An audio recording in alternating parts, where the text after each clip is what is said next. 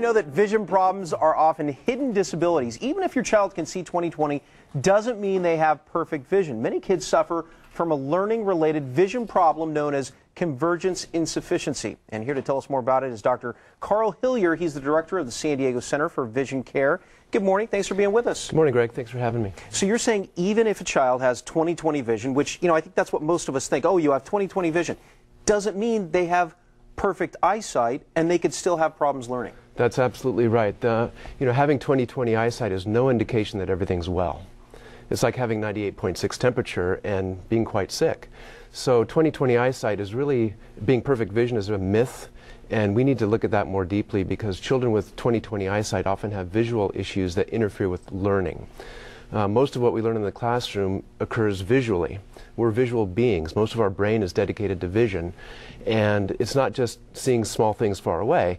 It's actually scanning and converging and focusing on written material that enables us to learn.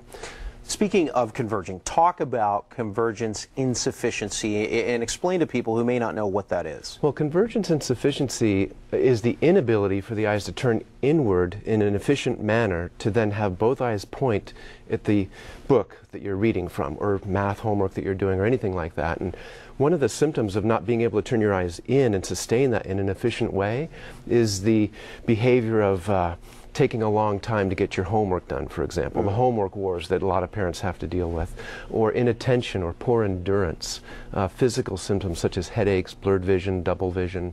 And a quick test for that, let me show you one little quick thing here, Greg. This is a simple test for convergence insufficiency that needs to be done as routinely as checking for distance 20/20.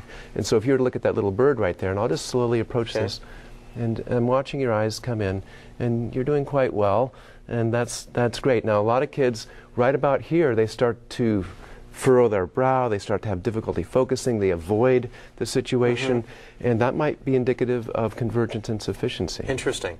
And you have another example, too, that you were showing me earlier. This is a situation that you can't see. The eyes are actually stuttering when they're trying to read. And hold that up, for that camera. So this is what it looks like normally for a normal print. And that looks just how we would all see print. Now, for children with learning difficulties that are secondary to visual issues, such as tracking, it's going to look something like this. And this is very devastating.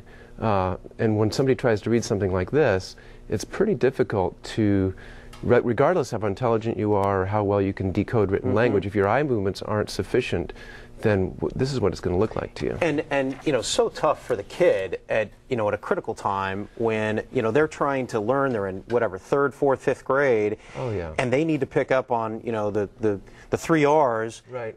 And they're not getting reading at all. No, they're not. And this is a joyous time of the season for most of us. And but for kids that have learning disabilities and children that have visual issues that are really misunderstood, or they might be misdiagnosed as having dyslexia or ADHD, when in fact they might have an underlying visual problem, it's pretty hard for them. And it's often misdiagnosed, you say, by say, the teachers in school or school administrators.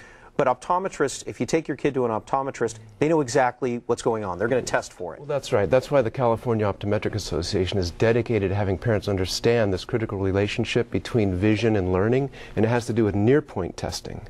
And if you don't do that near-point testing, you don't know whether or not a child's truly prepared to learn. How common is this?